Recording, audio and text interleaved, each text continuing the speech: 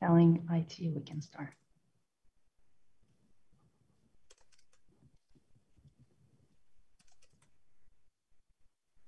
Oyez, oyez, oyez. All persons having business before the Honorable, the United States Court of Appeals for the District of Columbia Circuit are admonished to draw near and give their attention, for the court is now sitting. God save the United States and this honorable court.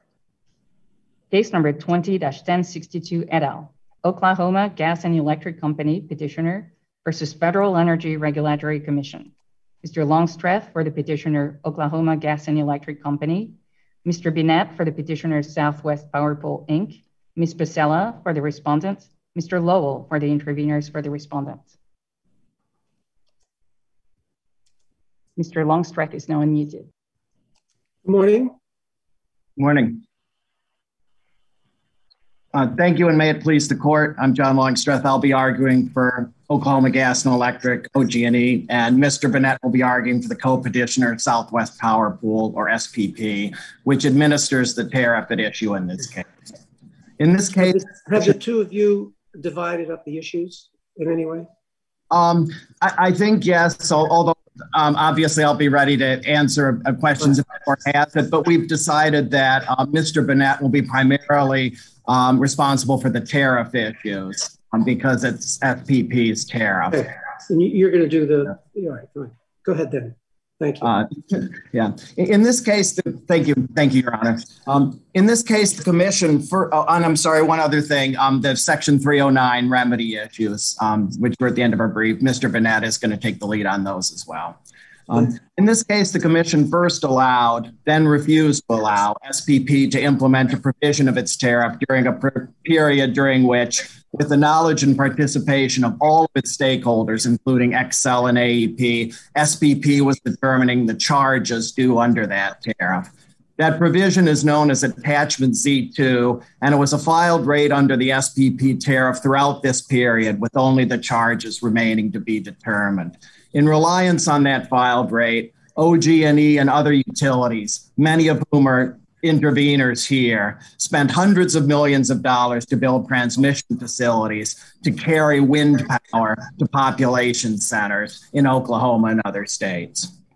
As two of the commissioners recognized in reluctantly going along with the reversal orders here, the commission's position creates a huge windfall to some market participants who take service under the upgrades we built without having to pay for it. And a huge... I'm sorry to interrupt you, but I wanted to ask you this question, but your sentence caused me to ask it now. Okay. In their brief, the responding intervenors, they say, it is not a question of whether the funders will receive reimbursement, but when. In other words, they're saying that this case is only about whether payment will be now or over a period of time in the future. Is that correct? We do not believe. In other words, they're saying there is no windfall. It's just the question is just when. Well, I think the first immediate answer to that question is we're going to have to pay back. If these orders are implemented, as the commission seems to be suggesting, we're going to have to pay tens of millions of dollars back with interest to these respondents. It's going to be a windfall when they receive those tens of millions of dollars I still don't get the windfall. Where's the windfall? Right. Well, I mean, I don't understand the windfall. As I read the Z2, that's what they say here. They say, I didn't read you the rest of the sentence. It says the reason it's just there's no windfalls because FERC's orders do not preclude such entities from being eligible to receive reimbursement prospectively and continuously until they receive full reimbursement. Is that not accurate? I think it's not. I think there are two answers to that, Your Honor. And this is also something, by the way, that the implementation of Z2 is very, very complicated. Would you just stick with this question? Right. The answer is we don't know. Understand just this question, which is, as I understand it, this is under attachment Z2. They'll be fully reimbursed. There's no guarantee that we will be fully reimbursed. Why not? We will be because We don't know exactly who is going to take service in the future under this. For example, the lines are fully subscribed now. Z2 allows payment from future customers. It's a very complicated process in which perhaps over the next 30 or 40 years we'll recover all of it. We don't know that for sure until we see exactly how it's implemented. The one thing we do know for sure is if these orders are affirmed, we will have to pay back all the money that was paid to us for the service provided under this historical period. Z2 is an uncertain. Z2 is part of the tariff, right? That's correct. Well, then wouldn't it violate the tariff for you not to be fully reimbursed? Well, I'm sorry, I don't want to get too far into this. Obviously, if this decision goes against us, we would like to think that sometime in the future, whenever that is, we'll get all that money back. But we just, at this point, I don't think have any clear knowledge that will absolutely happen because of the way the tariff works. I guess all I can say is it's a very complicated process that requires the SPP to determine who is going to be using that facility in the future, and then do the calculations of the payment. And of course, I think in our case, it's a couple $100 million. Yes, we're entitled to keep collecting until we get it back, decades in the future, perhaps, but we have no guarantee that we'll keep saying decades, though. Fully paid back. With interest. Keep saying decades. I'm sorry? With interest, right? I think that's an issue that's being disputed between the parties. What about Judge Walker's? What about Judge Walker's question? Where is the? Well, you just keep saying decades, but it took 8 years to accumulate this much money. Why would it take a lot longer than 8 years to accumulate it again? Because we've only collected a portion of it, and we've only collected a portion of it that then has to be allocated in the future. And again, I admit I have not worked out all of the calculations future. All I know is, and this is why the implementation has been delayed at FERC while we're waiting to determine whether we have to pay back the money to start with, is it's going to be an extremely complicated process to figure out exactly how and when we will be able to get that money paid back in the future if we have to pay it back. If we have to pay it back now. Yes, I mean, Frankie, yes, we are hoping that if we have to pay the money back, that will be put in and we'll be able to get some of it back in the future. I just can't tell you as I sit here today that we're guaranteed to get all of that back going forward. Mr. Longstreth, can you help me understand how the upgrade charges are passed along? So FERC says that upgrade costs arise when transmission occurs. So if these upgrade charges had been passed along in the monthly bills, like what is the connection between those charges and the transmission in terms of the billing? Like how do they work together? Okay. Again, this is starting to get into the complexities of the tariff, and it may be that Mr. Binette is in a better position to talk about exactly how that works out. Well, I think it's important for the terms, right? Because there's a sense in which, on the plain meaning, an upgrade charge sounds like something different than a transmission rate. Right. I mean, and the upgrade charges are for, reimbursements for infrastructure, whatever infrastructure means, investments. But, whereas transmission rates are for the actual transmission of the energy. So I guess I'm trying to understand how those things are connected. No, this is transmission. So it's just basically a different way to pay for the transmission. The problem here was that they needed a new mechanism for allocating the cost of this transmission that was constructed, because we didn't have an identifiable customer base. You have a situation where the wind power is out in our case, in western Oklahoma. The population centers are in eastern Oklahoma. And what we have to do is sort of build it on spec. And so OG&E is putting the money forward to build this. It's going to be using it, but then there are going to be other customers using it. We don't know who those are until we build it. So attachment Z2 was basically a different mechanism to allow us to collect for the transmission, but it's still transmission. It's transmission, they're transmission facilities, their infrastructure, they're put on the grid just like any other transmission facilities. It's just that because when those transmission facilities were built, we didn't know who the customers were going to be. We had to have this new mechanism, kind of an innovative mechanism, like FERC said it wanted later under Order 1000, to make sure that this transmission was built so that the wind power could get carried. That explanation then seems to undercut your argument that 171 doesn't apply to Z2. I hope it doesn't, Your Honor. I don't think it does. I mean, 171 171 is just not applicable here in our view because there was no actual data available at the time until they built it in 2016. So, that I don't understand why the fact that it's transmission or not transmission goes to that issue. What 171 says is that the SPP is required to bill within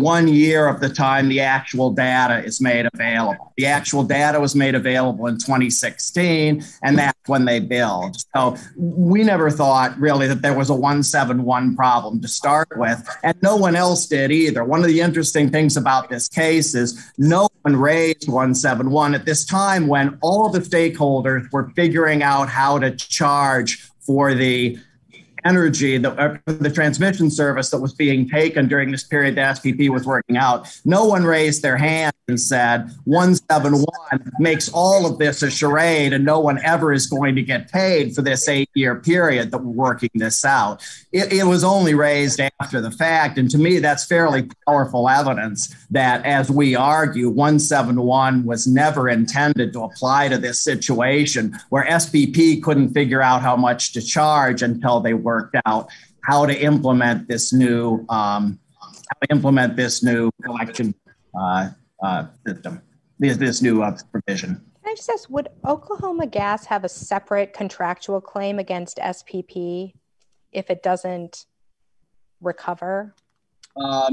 We have, and obviously this is, yes, we do. And as a matter of fact, we have brought a complaint against SPP. Of course, that complaint will probably go away if there's a reversal here because we'll get the money that we were entitled to under the tariff and under the contract. Yes, we have a separate contractual claim. Yes, Mr. Binette will tell you they are vigorously opposing that claim.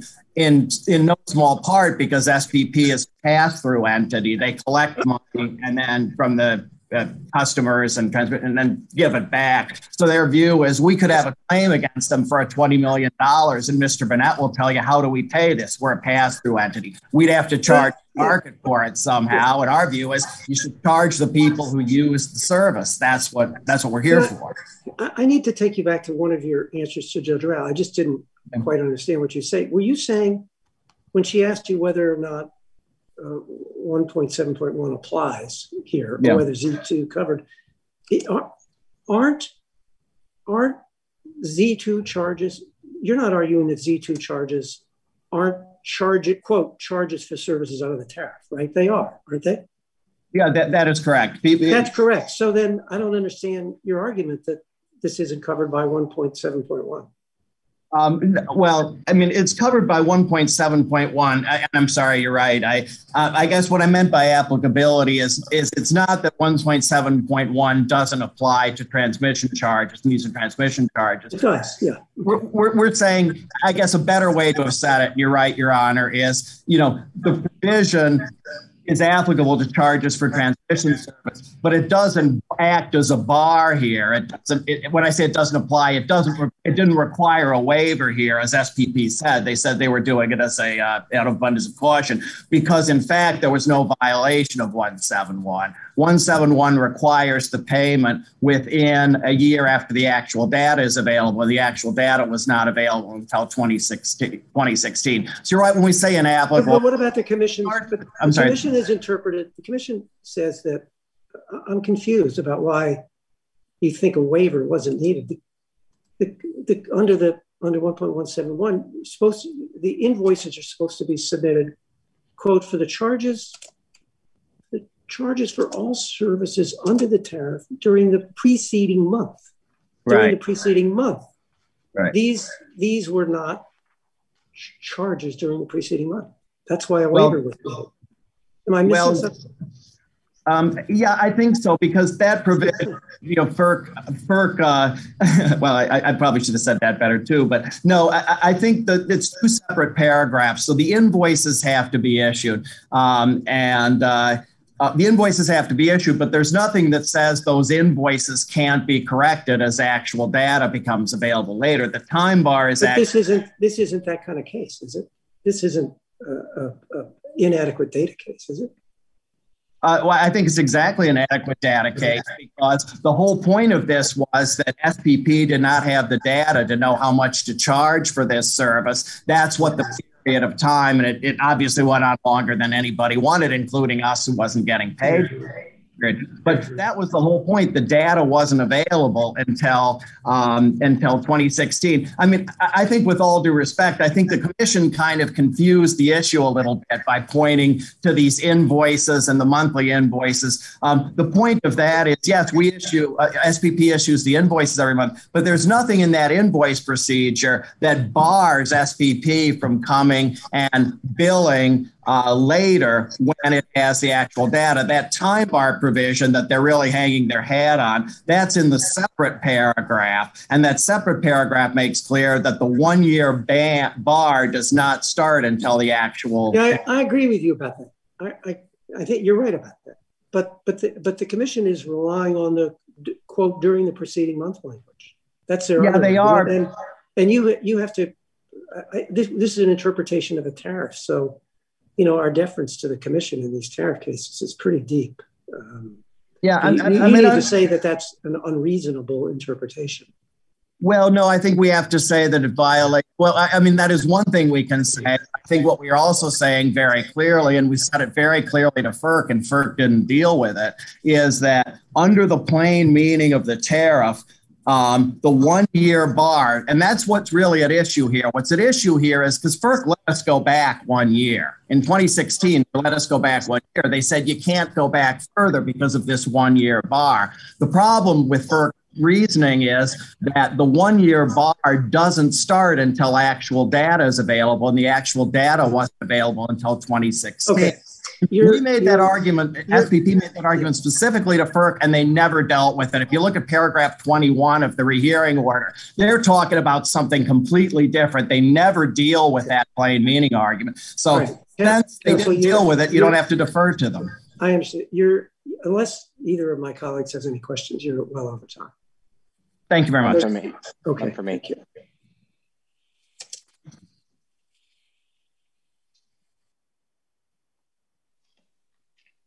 Mr. Binette? Yes, good morning, Your Honor. May it please the court. Matt Binette, arguing on behalf of Petitioner Southwest Power Pool, Inc. And I'd like to begin with, Judge Tatel, your first question regarding whether this is really a matter of timing of recovery versus recovery overall. I think the interveners on FERC's side are wrong about this being only an issue of timing for several reasons, one of which is that Attachment Z2 does not actually guarantee full 100% recovery. What it guarantees is eligibility to recover from those customers whose subsequent transmission service requests require that line in order to provide that service. And so once that condition is met, the project sponsors are eligible for their reimbursement. However, those reimbursements under Attachment Z2 for network transmission service are based on annual revenue requirements of those projects. And so if you have an annual revenue requirement for a certain year, but you don't collect any revenues to fulfill that revenue requirement is essentially gone. So for years where OG&E had a revenue requirement, for example, for their wind speed transmission project, but that project was not receiving any sort of Attachment Z2 credits, those revenue requirements are effectively gone. So while there is no guarantee under Attachment Z2 that even if we had implemented it on time, OG&E would be 100% compensated, the fact that FERC has essentially removed 7 years worth of their eligibility for attachment Z2 credits makes it even much harder for them to be reimbursed, which is exactly what the tariff anticipates and is intended to fulfill. So really, there is harm for OG&E and other project sponsors here because their ability to get attachment Z2 credits and be reimbursed is made much harder under this order. And to get to Judge Rao's question to Mr. Longstreth about charges versus rates, these tariff rates are incredibly complex and they include multiple components. Customers pay for a portion of the transmission owner's existing legacy facilities that have been in service for 50 years. They pay for these upgrades that project sponsors like OG&E provide to SPP. They're also paying for projects that are planned by SPP and cost allocated around the region. So, to say that these charges are separate from rates, I don't think is a fair characterization. However, and this really speaks to the last issue that Mr. Longstreth was discussing. Mr. Binette, if I can just ask you, I guess maybe my question was also, Z2 talks about revenue credits, right? So are revenue credits also part of service transmission? Because it sounds like something different, just to me, not being a FERC expert. Yeah, so the revenue credits are SPP's mechanism to pay these project sponsors back. So a transmission owner that owns the traditional transmission facilities that SPP provides service over, they provide SPP with an annual revenue requirement, and then there's a formula in the tariff that determines how those transmission owners receive a portion of the money SPP takes in, and it's based on various formulas set forth in the tariff. So for project sponsors like OG&E, the mechanism to compensate them is the revenue credit. But what we collect from the customer is what we call the credit payment obligation. I don't believe that's a term that's defined in the tariff, but that is a term that we use in our briefs and in our pleadings for below. So we collect those credit payment obligations based on attachment Z2 and based on this complex system that we developed to calculate. And you agree with Mr. Longstreth that all of that is encompassed in 171's charges for all services furnished under the tariff?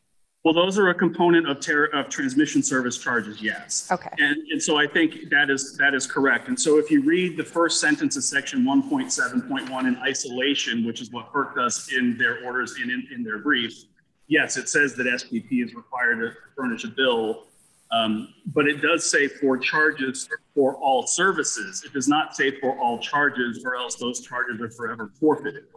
In order to look for the time limit. That is my question in part, right? Is whether these credits are services furnished under the tariff during that month. Yes, the credits pay for service that was provided over OG&E's transmission line.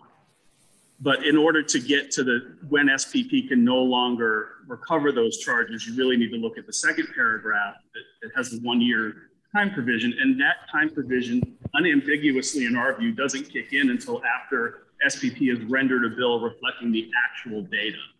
And as the long tortured history of this case lays out, SPP struggled for years, first to determine how in detail to calculate those charges, and then subsequently had to go through two different software vendors in order to develop the complicated systems to actually make the chart.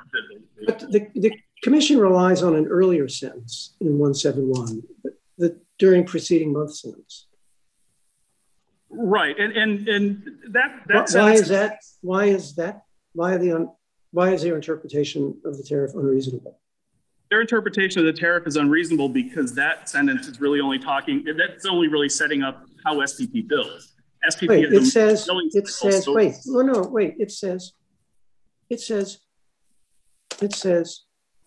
wait, let me get the language here. It says, okay, it says, after the first day of each month, the provider shall submit an invoice to the customer for the charges for all services furnished under the tariff. Those are Z2, right? All services under the tariff, right? That's Z2. Well, Z2 itself is not a service. I mean, Z2 is a component of the rate. I understand that, but they are services furnished under the tariff, right? Right, to the extent that, for example, XL took transmission service during a month, and that transmission service required a lot of different facilities to provide that. Whatever it is, it has to be billed. It has to be billed. It has to be billed.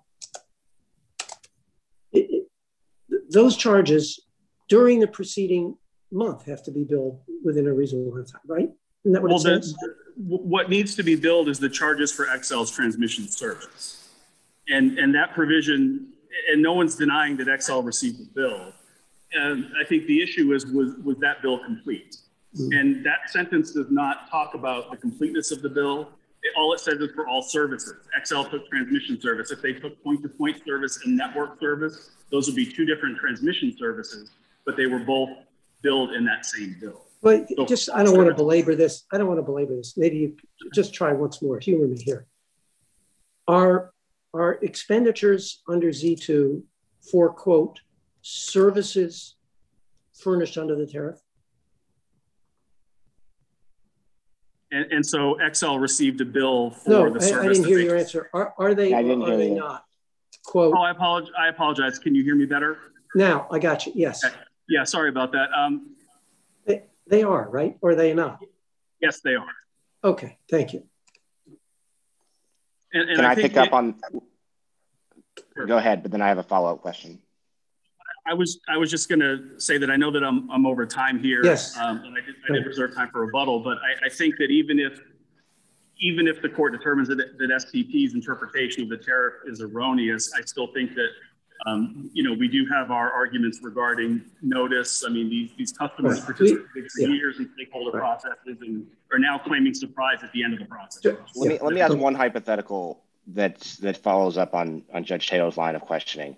Take this first sentence from 171 that you've been discussing, and imagine it's a cable bill. Imagine I'm the cable customer and Comcast, let's say, is the cable company. And the rule is that within a reasonable time after the first day of each month, Comcast shall submit an invoice to the customer for the charges for all services furnished under the tariff during the preceding month. Now, if we just look at that, then I, as a cable customer, have to get my bill for April sometime in May. And now along comes Z2, and you're saying, well, Z2 changes that. Z2 allows Comcast to bill me for some charge that was for a service in April of 2020, and they can bill me in April of 2028. And there's something in Z2 that allows that. And if that's what you're saying, my question to you is, point me to the text in Z2 that allows that. And I appreciate that. It's not actually the text that's in Z2, Your Honor. It's actually the text that's in section 1.7.1 in the second paragraph, which says that the 1 year clock does not begin to run until SPP has rendered the bill reflecting the actual data. Because SPP didn't have that. So let me read that, because I was billing adjustments for reasons other than A or B shall be limited to those corrections and adjustments found to be appropriate for such service within 1 year after the rendition of the bill reflecting the actual data for such service. So which exception do you think that this falls under, A or B? It doesn't fall under either exception, Your Honor. It's the general rule that the bills reflecting actual data were not actually rendered until 2016, because prior to that, SPP lacked the ability to calculate that data. All right, but then that just takes us back to the preceding paragraph, which says you have to submit either actual data or estimated data within a reasonable time after the first day of each month. Respectfully, it does not say that. It says that SPP has to render a bill for the service. It does not say that that bill is final, or that bill necessarily has to reflect, excuse me, each and every charge. That's why we have the actual data language, so that if that data is available later, we can include that in the bill. And the second part of the paragraph on the second part of the first paragraph of section 1.7.1 says that invoices may be issued using estimated data. It doesn't say that they have to be issued using estimated data. So, okay. Well, but no, it says to the. Oh, go ahead. No, I know you go ahead. I know we're over. We're well over time. Are you finished? I'm good I mean, I don't want to interrupt you. No, I'm good. You Thank okay? you, though. All right, Naomi, you got anything? No, that's fine. Okay, great. All right. We'll hear from the commission.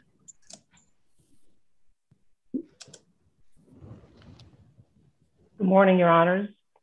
I'm hoping you can hear me. Thank you. Good morning. I'm going to start with this actual data language in billing procedure 1.7.1. If you look at the estimated data sentence in the first paragraph of 1.7.1, which says invoices may be issued using estimated data to the extent actual data is not available by the 5th working day of the month following service. And then it says adjustments reflecting the difference in billing between the estimated and actual data will be included on the next regular invoice. Again, following on with you have to get this all done within a month. If you have to use estimated data, you can use estimated data, but you have to provide the actual data in the next month. And then the next paragraph, which talks about the 1-year time limit, says that billing adjustments for reasons other than those 2 exceptions that don't apply shall be limited to those corrections and adjustments found to be appropriate for such service within 1 year after rendition of the bill reflecting the actual data for such service. Actual data there refers back to the short time period after which you replaced actual data, the estimated data with actual data, all happening in a very short time period, not a matter of years. So that's what the actual data is talking about here, not actual data you can sit and wait for 8 years and come up with actual data and then come back and have these bills be not final this entire time. So I'm hoping that resolves what actual data is about. In OG&E's reply brief, they have a block quote on page 6. And I wondered if you could reply to their reply here. They're quoting Canadian Association of Petroleum Producers, which itself is quoting Natural Gas Clearinghouse. And it's 2 sentences. So long as the parties had adequate notice that surcharges might be imposed in the future, imposition of surcharge does not violate the filed rate doctrine. The filed rate doctrine simply does not extend to cases in which buyers are on adequate notice that resolution of some specific issue may cause a later adjustment to the rate being collected at the time of service. I suspect that you have a way that you can distinguish that case. I'm sorry, I didn't actually find the quote, but I think I understood what you were talking about, Your Honor. The commission found that there was not adequate notice here to satisfy the filed rate doctrine or retroactive rate making requirement. I'm a little bit confused on that too, because on the next 2 pages of their reply, and maybe I have the page numbers wrong, but I think it's 7 and 8 that I'm on now. They've got 2 quotes from your brief that seem to be in some tension. So I'll read the 2 quotes. One of the quotes is talking about upgrade sponsors, and it says they could not reasonably have expected that their upgrade costs would be reimbursed. So that's what you just said a moment ago. But then it looks like there's also a quote saying customers may have been aware from the stakeholder proceedings and study report negotiations that SPP ultimately intended to implement the crediting procedure retroactively for the historical period. So do you see the tension there, and how do you resolve that? No, there is no tension there, Your Honor. And I'm sorry if my brief caused some confusion. No, the commission's point was there can be notice, and there can be notice that's adequate to satisfy the filed rate doctrine or the rule against retroactive rate making. And so while there might have been notice that was SPP's intent, SPP's statements, one-sided statements saying that is not sufficient. What this court has found is that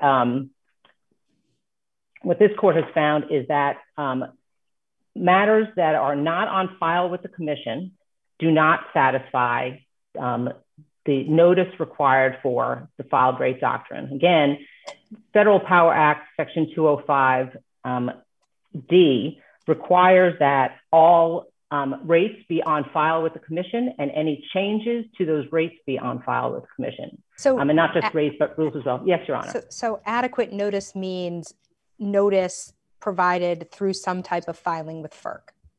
That is one of the ways to do it. There are other ways, none of which applies here as well. If, for example, if there's a judicial proceeding regarding the matter, right. Or it's a formula, a FERC proceeding, or it's a formula, or if there's actual notice is not enough. Actual notice could be enough. It's not necessarily enough, Your Honor. Okay, that's helpful. Can I take you back to the debate we were having about whether this case is just about timing of payment? Do you have a view about that? Sure, absolutely. What the tariff provision provides, what Z2 provides, if you look at page A11 of the petitioner's brief, the opening brief, the very first sentence says, an upgrade sponsor shall be eligible to receive revenue credits in accordance with Z2. And then the next sentence says, costs are recoverable from new transmission service using the facility as defined until the amount owed the upgrade sponsor is zero. Right. So it's just all about timing, right? It is all about timing. And if there are concerns that because of the way Article Z2 is formulated now, that in the future, upgrade sponsors won't be able to fully recover, which of course they weren't promised that in the first place, but they were just promised eligibility. But if there are problems because of this revenue requirement issue, which I confess I don't really understand what the issue is, but even if that's true, Z2 has been changed before and Z2 can be changed again. So if it's now based on these revenue requirements that might cause a problem with fuller recovery of the costs upgrade sponsors paid. Z2 was changed in 2013. I believe it was changed in 2015. It can be changed again to take care of that problem. And I'm sure that the commission would entertain a filing to make a change such as that, as long as the commission found it to be just and reasonable. So can I ask you, are there any differences in treatment under the filed rate doctrine between rate terms and non-rate terms? I mean, it seems to be the commission's position that there is not, but there are some earlier decisions of the commission. In Old Dominion itself, the underlying decision drew the possibility that there could be some distinction between rate and non-rate terms. Is that no longer the position of the commission? I would say that as a general matter, I think that's probably true. I'm not saying that there is no non-rate term. The commission, I can't really speak for the commission in that sense, but I think the point is the filed rate is the filed rate. And rates include the requirement to have filings with the commission is not limited to rates themselves, but to all of the rules and other things that go along with that would not necessarily be considered rates. And so the commission previously was granting waivers, as it did in this case, right, which would allow for a form of retroactive rates to be applied. And so the commission's position now is that that is inconsistent with the statute. I think the commission also you're absolutely right, Your Honor. No question the commission issued orders in which it addressed just its four waiver considerations without addressing the filed rate doctrine and made mistakes doing so. And the commission has said so in its proposed policy statement that is mentioned in the petitioner's brief. And what the commission there said is it's worth hearing. I think the commission says, paragraph 1 of the proposed policy statement at 171 FERC 61156, the commission's waiver orders have sometimes drifted beyond the limits imposed by the filed rate doctrine and the rule against retroactive rate making. And what the commission is proposed to do now is to, in paragraph 19 of that order, it says it will apply the four-part waiver analysis, but only in circumstances where it can determine that the filed rate doctrine and the retroactive rule against retroactive rate making won't be violated. So my question is FERC retroactively applying that new determination here to Oklahoma Gas? Because the only reason this went to FERC on remand was in light of Old Dominion, right? This court's decision in Old Dominion. But that decision didn't change the things that you have just discussed FERC changed in its policy statement. So this was opened up on remand, but it doesn't seem that FERC was really addressing anything that happened in Old Dominion. It was just making a policy change, or a legal interpretive change about its authority under the filed rate doctrine, which it's now applying in a sense retroactively to these parties. I don't think that's exactly right, Your Honor. What the commission was reminded by from Old Dominion coming out, and again, remember, Old Dominion affirmed the commission's determination not to allow a tariff waiver because of the filed rate doctrine. So the commission just was reminded, oh my gosh, we have a situation where we have a protest here.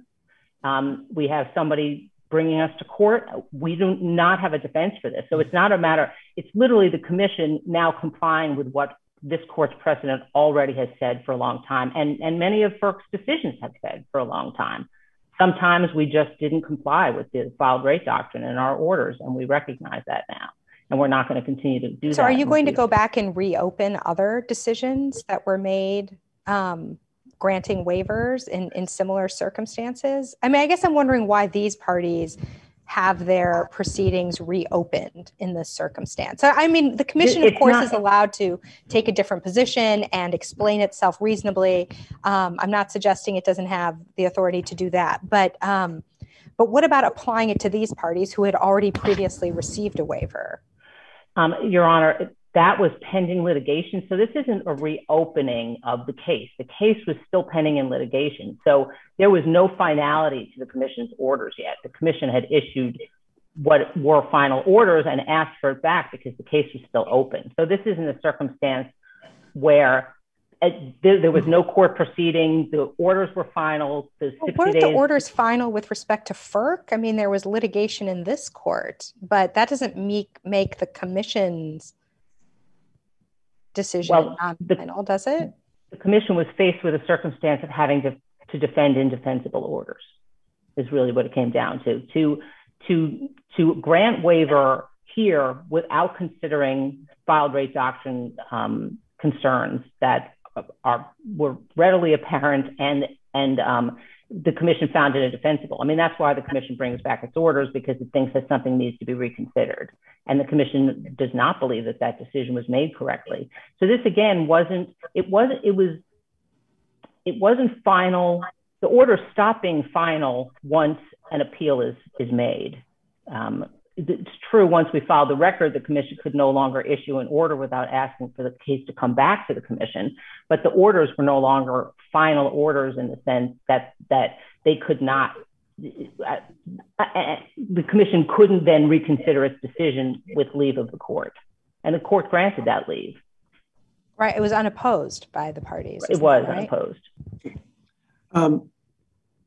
Judge Ryan, were you done? Yes, I am. Thank you. Judge Walker, you have anything? If I could ask one question. No, go ahead. Yeah. Just along those lines, OG&E or the petitioner's reply at page 14 says you're continuing to grant these types of waivers with retroactive application using the four-factor test without mentioning notice or the filed rate doctrine. They say you're continuing to grant those type of waivers as recently as last Friday. Is that true? So this court's precedent in Brooklyn Union Gas, which is, excuse me, Your Honor, 409 F3rd 404 at 406 says that the court does not consider post-record commission orders in determining whether the orders before the court are reasonable. So all those orders, it is true, the commission did issue the orders in those circumstances without considering the filed rate doctrine matters. in each of those cases, there were no protests filed and no rehearing requests were filed. But I wouldn't want to have had to defend those cases in court either. So, and the commission has issued this proposed policy statement, which is still in flux. It hasn't been finalized yet, and I'm speaking completely out of I think maybe the commission's waiting. I have no idea, but maybe they're waiting for this decision to come out and get a ruling from the court. Okay, thank you. We'll hear from Mr. Lowell.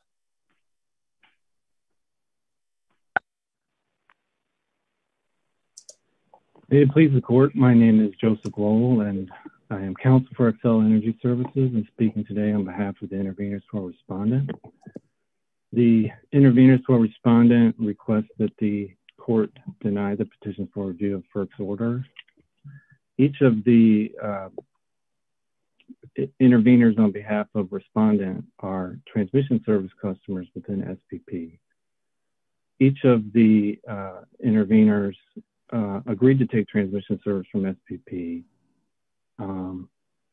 entered into service agreements with SPP for the transmission service, and then pursuant to the waiver orders will retroactively billed for attachment Z2 credits in violation of section 7.1 of the SPP tariff.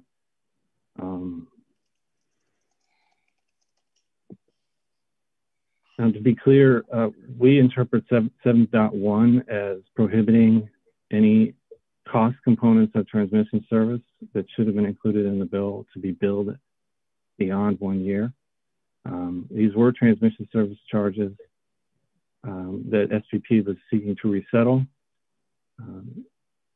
Their original waiver application makes this clear. They discussed reviewing all of the transmission service that had occurred back to 2005. They discussed clawing back revenues from transmission service that were provided to other transmission owners. And so this was a prohibited resettlement of transmission service charges going back all the way to 2008.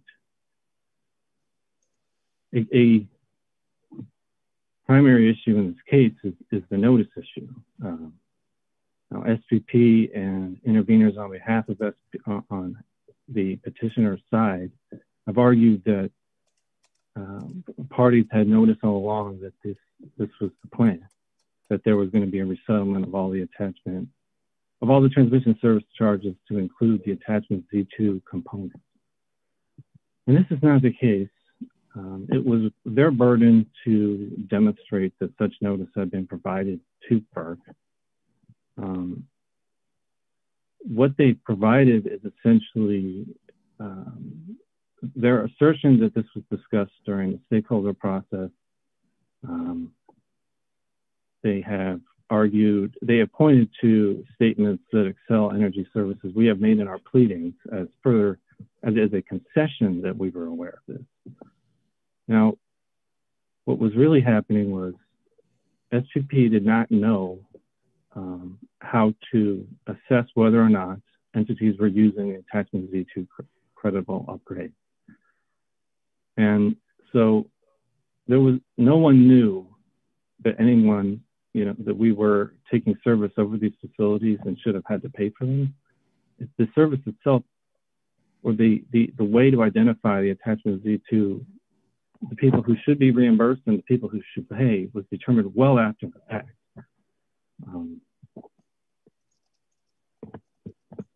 During the SPP stakeholder process, what was happening was the stakeholders were trying to figure out a way to make the attachment Z2 credits work, to identify the beneficiaries and the parties who should pay.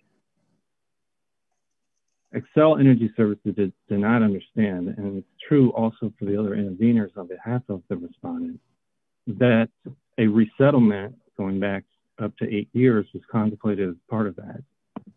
Excel Energy Services began to understand that in the second half of 2015, that having figured out how to identify the relevant parties, the parties who should be charged and the parties who should be compensated, that having figured that out through the software and the stakeholder process, the SVP intended to apply that backwards. We did not know ahead of time.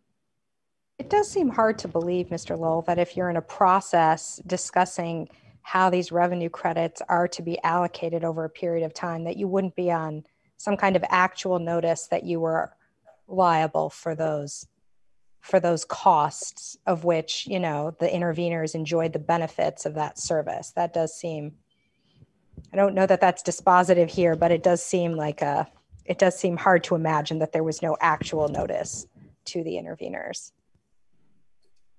Well, attachment Z2, Your Honor, speaks of how for each new transmission service request that would use a creditable upgrade, SPP will determine whether that service could not have been provided but for creditable upgrade. Now, this task force, or the SPP committees, one of which was called the Crediting Process Task Force, was trying to figure out how conceptually they could do that when given the volume of transmission service requests that were coming in. And keeping in mind that transmission customers in general pay a rolled in rate, reflecting all the costs of this transmission system. And what we're trying to do here is isolate whether a new service could not be granted without that isolated facility to sponsored upgrade. That conceptually is difficult.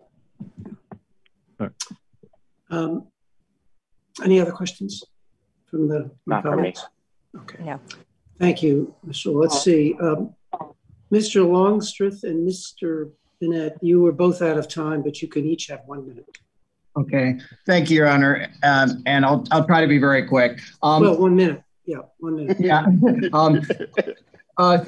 Ms. Pacella said actual notice may be enough, but it's not always enough. She didn't. What's not enough? Say it again. Ms. Pacella said that actual notice may be enough, but it's not always enough. She hasn't cited any case. Nobody cited any case that people had actual notice that's not enough. Old Dominion wasn't such a case. That was after the fact. West Deptford wasn't such a case. Here, the obligation was known to everybody. Did they have actual notice? Of course they had actual notice. Joint Appendix 398, Excel said in its pleading, was fully aware of SPP's intent to implement this retroactively. The working group, he mentioned the working group. We cited this in our brief. January 2014, quote, SPP must collect and pay all credits owed since May 2008.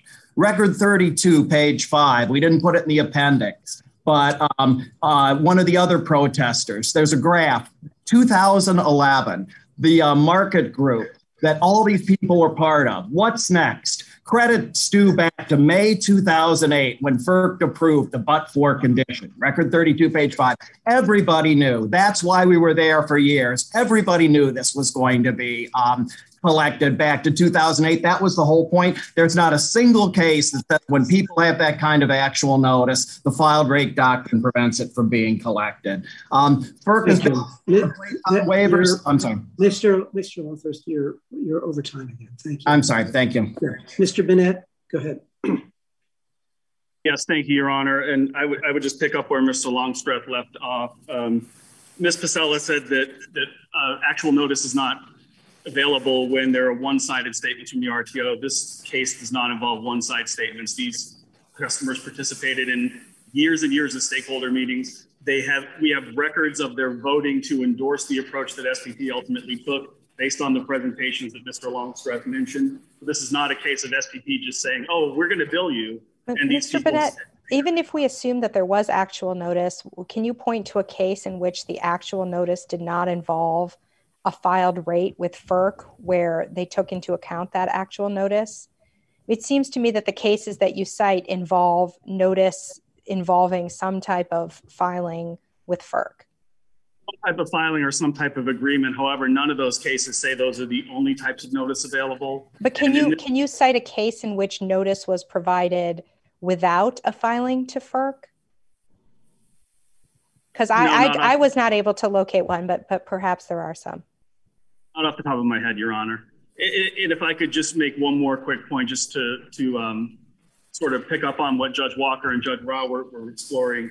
FERC prior to SPP's waiver, and in fact, prior to the Old Dominion waiver, had previously granted, or the Old Dominion case rather, had previously granted waivers of this exact tariff provision.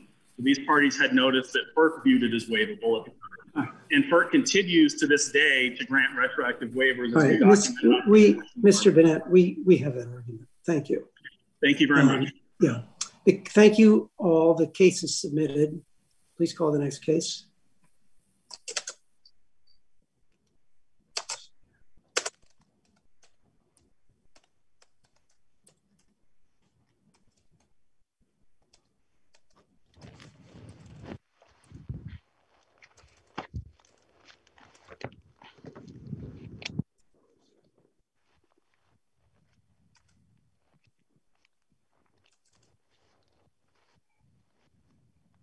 Case number 19-7058, In Re Domestic Airline Travel Antitrust Litigation. Ms. St. John for the appellants, Ms. Edwards, amicus curiae, Ms. Kenny for the appellees.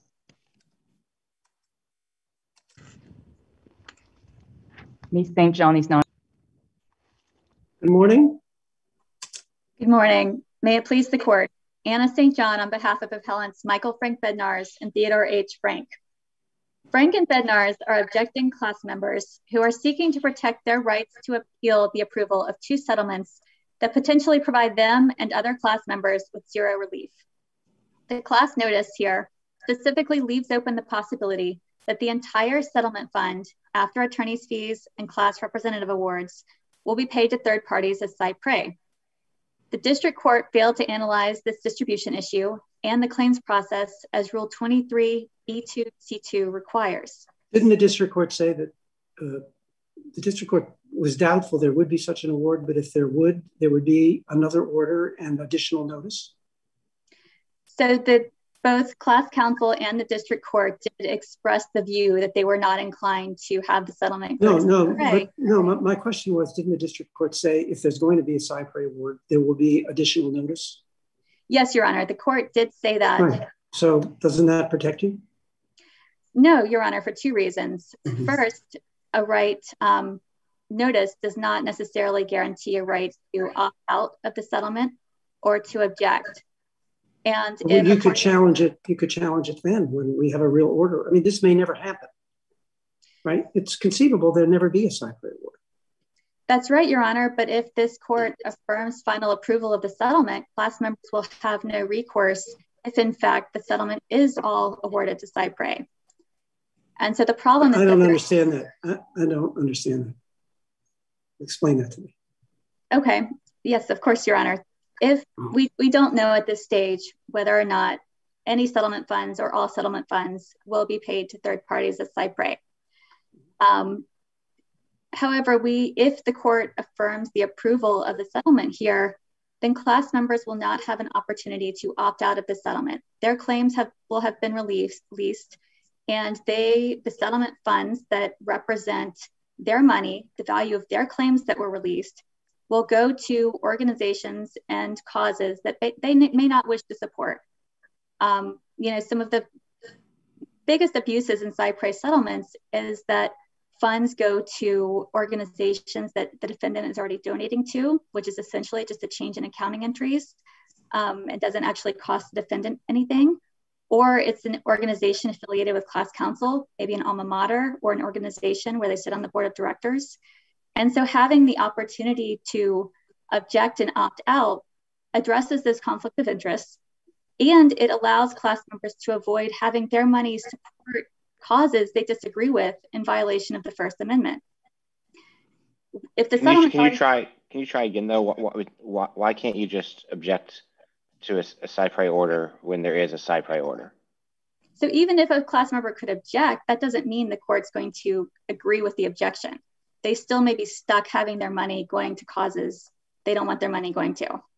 Whereas if they can opt out of the settlement, they keep their claims. Their claims will not be released by the settlement, and they can do what they want to with those claims. They can either just let them die or bring them in a separate lawsuit. We have we have the issue here where the parties changed their mind on another issue. We saw the parties switch positions on the issue of finality before the district court.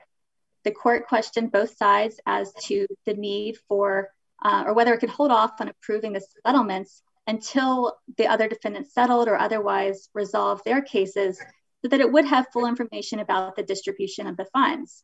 Class counsel and defendants were adamant that the lack of finality could jeopardize the settlement and the cooperation that defendants are providing under the settlement. The settlement requires the parties to seek a 54B judgment, and the proposed final approval order included language making 54B findings. The district court specifically relied on those representations about finality in its final approval order. Sorry to interrupt you, but am I remembering correctly that at a certain point in this appellate process, it was your position that we don't have jurisdiction, and then now it's your position that we probably do, although if we don't, there's a certain way that you want us to say that. If my memory is right, what accounts for the change of position? Well, we think it's ambiguous. Under a strict reading of 1291 and 54B, we fully acknowledge that the district court did not make the findings under 54B that would allow an appeal of a partial settlement to be appealed. Looking at it a little more closely and thinking about how this progresses if we are not allowed to appeal now, I don't think it's foreclosed entirely by the case law. I think that 1291 can be given a functional reading, especially under Gelboim v. Bank of America. But are there any cases giving it that type of functional reading in the circuit or the Supreme Court? Not this specific type of functional reading, Your Honor. There's no case law directly on this issue. And that's what makes this a bit of a hard case for us. And, we're really...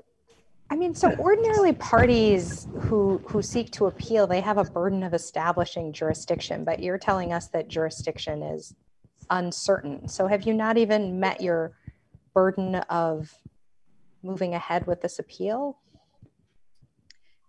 Well, we have provided grounds on which there could be jurisdiction, but we want to be completely honest with the court in that there's no case law directly on point saying that there is definitively jurisdiction. So in our view... That's sure.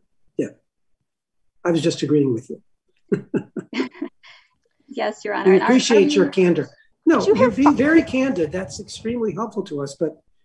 But given that Judge Rao's question is pretty important, given that doubt, how can we find jurisdiction here? Well, I think that there are arguments that do support jurisdiction, and I'm sure amicus will address those more fully. But here, there is a question of what happens to our appeal rights if the settlements with the remaining two defendants, Delta and United, don't go through in the MDL context. But amicus doesn't have a burden of establishing jurisdiction. That's what we've asked them to do, and they have done that. But it's your obligation, right? It's your client's obligation to establish jurisdiction. Well, we've presented arguments on which we believe jurisdiction could be found. What's your best? Tell us your best argument for jurisdiction. Our best argument is that the district court's order is called expressly a final approval order.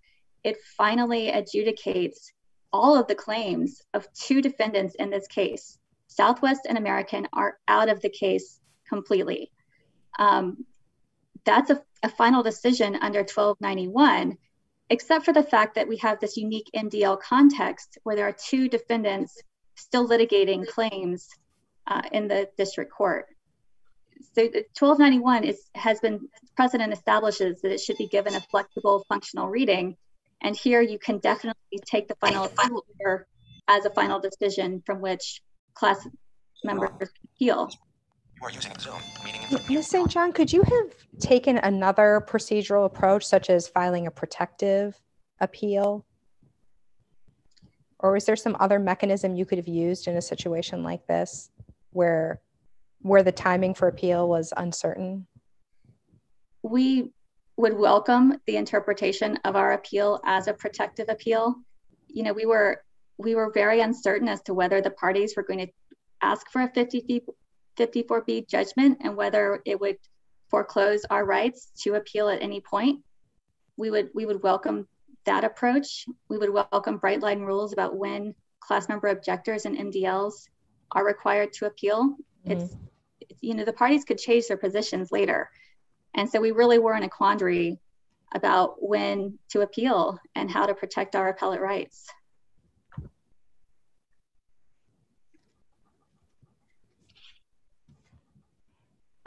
So, you know, if the court does hold that there is no jurisdiction, we do ask that it expressly state that the final approval order is not a final decision under 1291, so that we don't have collateral litigation later over whether or not our subsequent appeal is timely.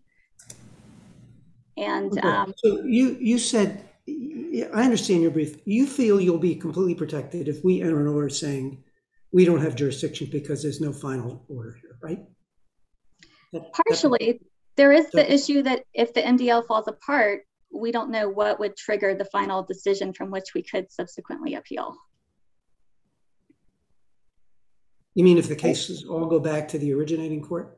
Yes, Your Honor. Well, the cases are transferred back to the originating courts.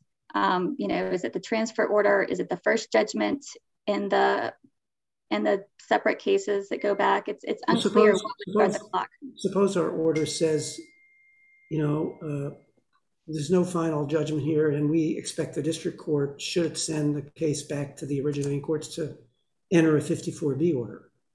Would that protect you? The order would state that if it were to the order would state that our determination that it's not final is on the basis of the assumption that if it does go back to the originating courts, the district court will issue a 54B order. I think that would be very helpful, Your Honor.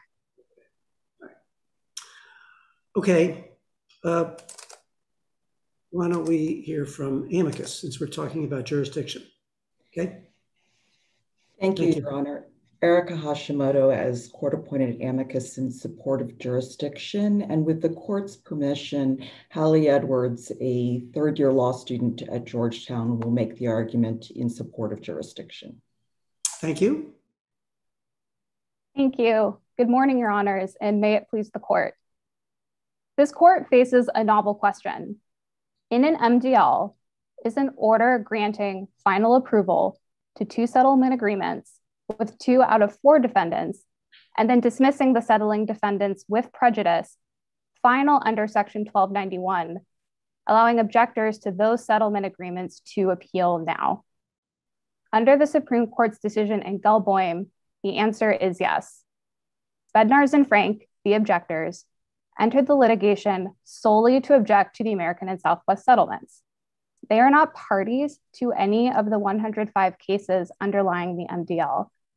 Under Section 1407, those cases will be remanded to their originating districts at the close of pretrial proceedings. If the objectors cannot appeal the settlement determination now, they face an MDL-specific quandary concerning the possibility of later appeal. Because they were not parties to any of those underlying cases, it is entirely unclear where or if or when they could appeal after the cases are remanded. In Gelboim, the Supreme Court recognized such jurisdictional quandaries can be solved with a simple solution, and that is immediate appeal. The order is final under 1291 because it was titled a final order and fully resolved American and Southwest role in the litigation, dismissing them with prejudice and setting the money owed on their liability. This case, though, is different from Gelboim. The objectors here are not, they're not plaintiffs. That was a case where they dismissed one of the many cases. Here, the objectors are not parties to any case, and they're not part of any of the underlying cases. And unlike in Gelboim, we have a consolidated complaint here. The case seems completely different from Gelboim to me. Is that not right? That's exactly right, Your Honor. This case is much more complicated than Gelboim. Bednarz and Frank are not plaintiffs. They are objectors to the litigation. But under the Supreme Court's decision in Devlin, objectors are parties to appeals for the limited purpose of appealing settlement determinations, and they're not full-fledged parties to the underlying case. Moreover, under this... Go ahead. No problem. Under this court's decision last year in Moloch v. Whole Foods, putative class members are not parties to litigation, which is important because vis-a-vis the Delta and United litigation, against which no classes have been certified, Bednarz and Frank have no connection. So those two things taken together, along with American and Southwest finality, gives us finality under 1291 as to all claims and all parties relevant to Bednarz and Frank's objection within the MDL. And under Gelboim, the question of which claims and parties matter for the 1291 analysis is a practical determination building on Supreme Court case law that for decades has recognized a practical rather than a technical construction of 1291. And in Gelboim, the court recognized that the possibility of losing later appeal is a reason to find 1291 finality when those quandaries exist. Here, the quandary is pronounced as Bednarz and Frank, as Your Honor pointed out, are not plaintiffs, they are objectors.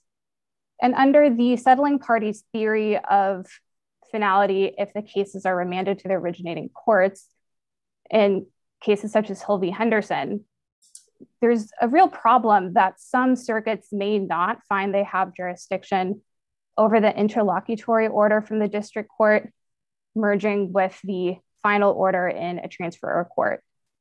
In McGeorge versus Continental Airlines, which is a 10th Circuit case discussed extensively in Hill v. Henderson, which is one of the cases the settling parties cite for that proposition, the 10th Circuit found it did not have jurisdiction over claims that had been dismissed from an out-of-circuit district court and acknowledged that those claims were in, quote, hiatus. And this court in Hill v. Henderson acknowledged that those claims had been orphaned under that reading. And that's a problem here, not only because one of the airlines cases originates in Oklahoma, but because it underscores the fact that in the event the cases are remanded, there's a real question as to whether every circuit would even find it has jurisdiction over the objector's appeal.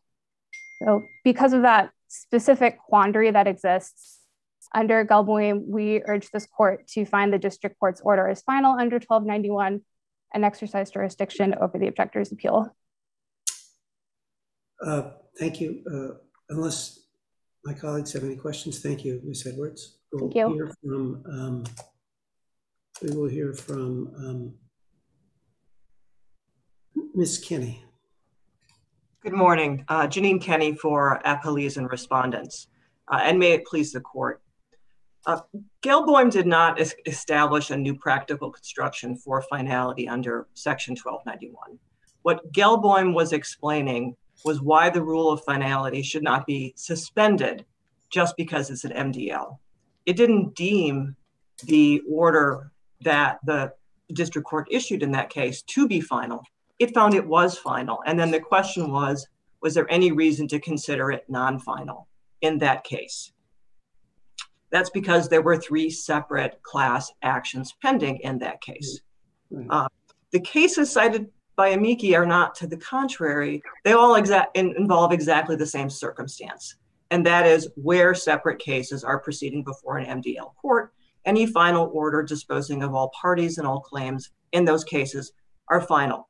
So there's nothing remarkable about Gelboim, and footnote 5 of that case makes pretty clear that the court is not looking at a new practical construction. And of course, Mohawk Industries v. Carpenter makes very clear that courts should exercise significant caution in any new practical construction of Section 1291.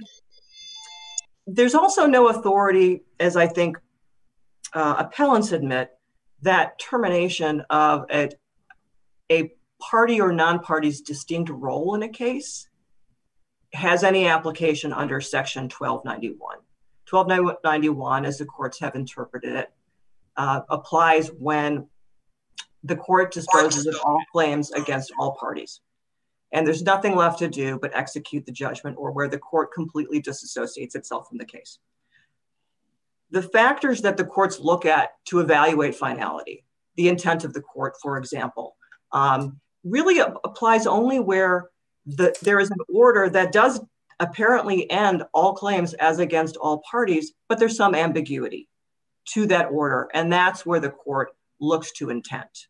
Where it's very clear that an order is interlocutory, as is very clear in this case, and I think everybody admits does not dispose of all claims in all parties, you don't look to intent, and you don't look at how the court characterized the order, and that's expressed in Rule 50b-4. But let's suppose that even if Gelboim did establish this rule, that a non-final order could be deemed final if there were no opportunity to appeal. I want to address some of the practical concerns that have been raised and maybe in the court's mind. There's no question that the objectors will have an opportunity to appeal in this court. And that's because of the nature of this action. The court made very clear the reason it was denying finality under, or denying entry of a Rule 54B judgment when we asked for it, and again when appellants asked for it, was because it believed that the objections raised were entirely premature and could be resolved later if they remain, or may be entirely mooted. And that's entirely within its discretion. And when those concerns, when it will be clear whether those concerns are remain or are mooted, is when the final amount for settlement distribution will be known. And that's what the court is waiting for, to determine whether there are additional settlements or there is a judgment in this case, at which point it will be appropriate, that will be the appropriate time to distribute the settlement funds. There's nothing to suggest that when that opportunity arises, the court is going to deny a Rule 54 entry of Rule 54B judgment. The amount for distribution in this case is going to be known under 4 circumstances. 1, United and Delta settle, and the case is over. No need for a 54B judgment. Second circumstance is we're in the middle of briefing summary judgment right now. That will close shortly. We may lose on summary judgment. I don't think we will, but we may lose. And that will be final judgment as to this consolidated amended complaint. And it will be clear that there will be no additional settlements, and we will proceed with distribution then. Propose a plan, notice a plan, the court appellants can object to the plan, and the court can accept or reject it. The third circumstance is that the class is certified. And when the class is certified, the case will proceed to trial, and it will proceed to trial in this court. There's no opportunity for those individual cases to be remanded because they will be subsumed in the single nationwide class that the court certifies. So there's no issue with remand. And why will the class trial proceed here? Because plaintiffs filed a consolidated amended complaint that superseded their prior complaints. It pleaded proper venue here. Venue was not objected to. We've consented to trial before this court. Even if that were not the case, the parties can always consent to trial before the MDL court. And in class action cases, that is what happens because the court has been presiding over the matter for a number of years. So that class case will proceed to trial here. And when that trial is over, we'll proceed, there'll be final judgment, one way or the other, and we can proceed to distribute the funds, including any funds from judgment. The concern that appellants raise is, and amicus raise, really can only occur if the class is not certified. And if the class is not certified, it will also be clear that there is no opportunity for further class-wide settlements. Why? Because defendants don't settle on a class basis when class certification has been declined. And at that point, the court would issue a Rule 54B judgment. Going back to the certification of the class, as I mentioned, the individual cases get subsumed.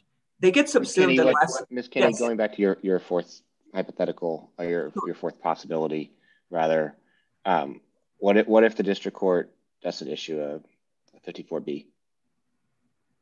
If the court doesn't issue a 54B judgment, there are several options. One, the parties could seek appeal of that decision, right? We could seek appeal by seeking a writ of mandamus. At that point, we'll want to distribute the funds. We want to get the settlement funds out to the class. And certainly objectors will want to appeal that decision. But it doesn't even need to come to that because there were cases filed directly in this court. They're not going anywhere. The consolidated amended complaint is filed in this court, and that action isn't going anywhere. And one of the named plaintiffs in that action, Mr. Yanninas, filed his original complaint, which he amended with the consolidated amended complaint, in this court. So that consolidated amended complaint, even if it proceeds on a non-class basis to trial or is voluntarily dismissed if class certification is denied, that will be decided in this court. And even if none of that was an option, there's an argument that the court's decision under this court's precedent under Ruber v. United States, that's 773 F3rd 1367, may vest this court with appellate jurisdiction if all of the cases are transferred out. They all scatter to the wind. The court completely disassociates itself because the MDL is over.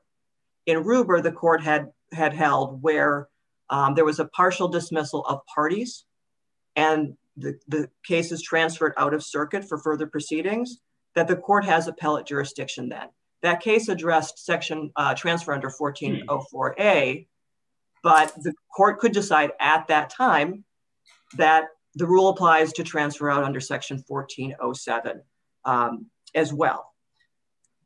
But I think the larger point is, because it is unlikely, in fact, improbable, that appellants won't have the opportunity to appeal a final judgment to this court from this district court, deciding whether there's jurisdiction on these facts is entirely premature.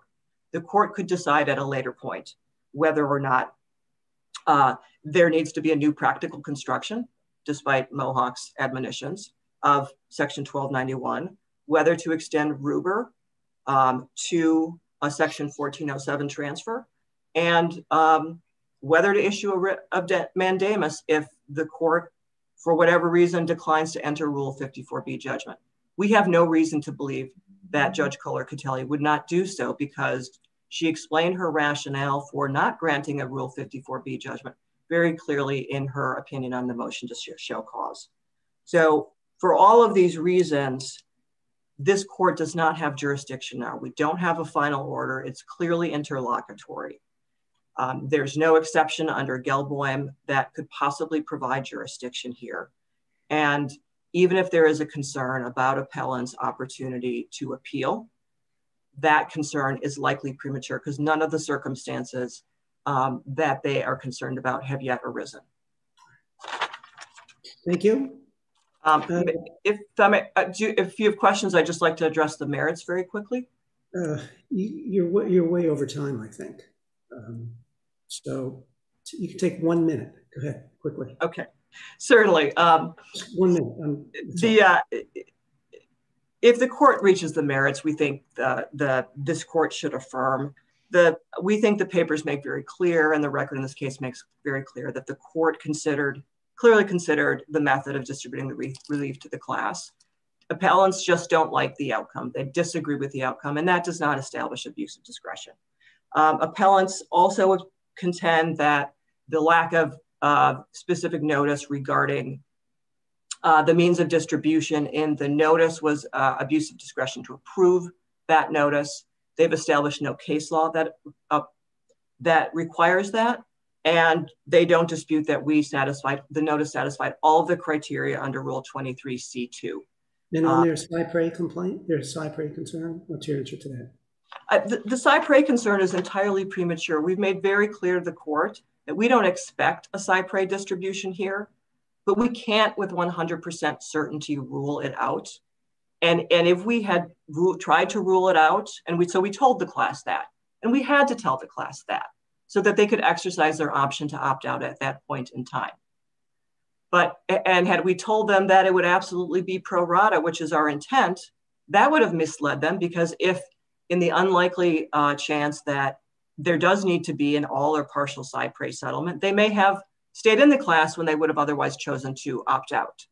And so we told the class everything we could tell them based on the information we had at the time.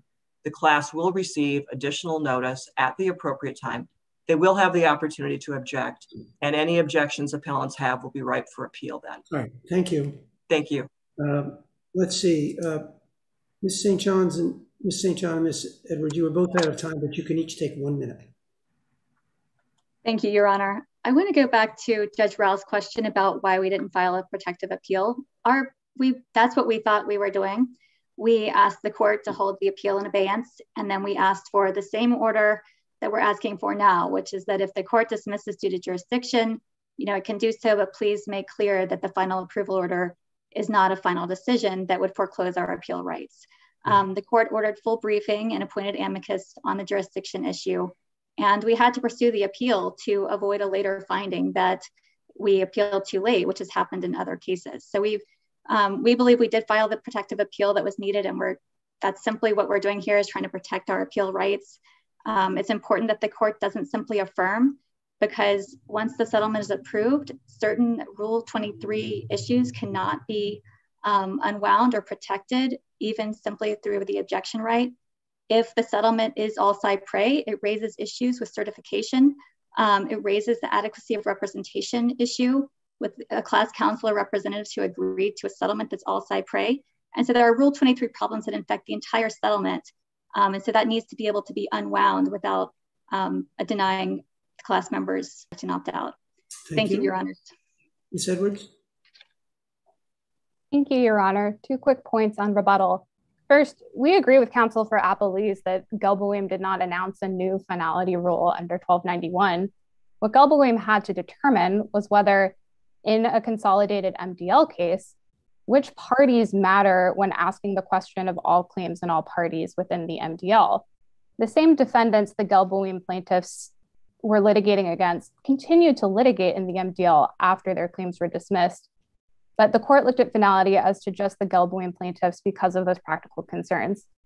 Second, counsel for Appellees tells a story about how exactly appeal would arise in this court, but it's necessarily speculative, and at every stage presented, including a 54B certification or the possibility of trial in the MDL court, there's a reason why that might not happen. 54B certification is discretionary.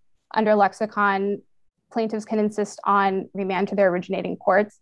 So for those reasons, we urge the court to recognize the uncertainties at play here and find that this is final under 1291 and assert jurisdiction over the objector's appeal. Thank you. Ms. Edwards, you and your colleagues at Georgetown were appointed to serve as amicus, and we're grateful to you for your assistance. The case is submitted. Thank you very much. This honorable court is now adjourned until Friday, April 16 at 9:30 a.m.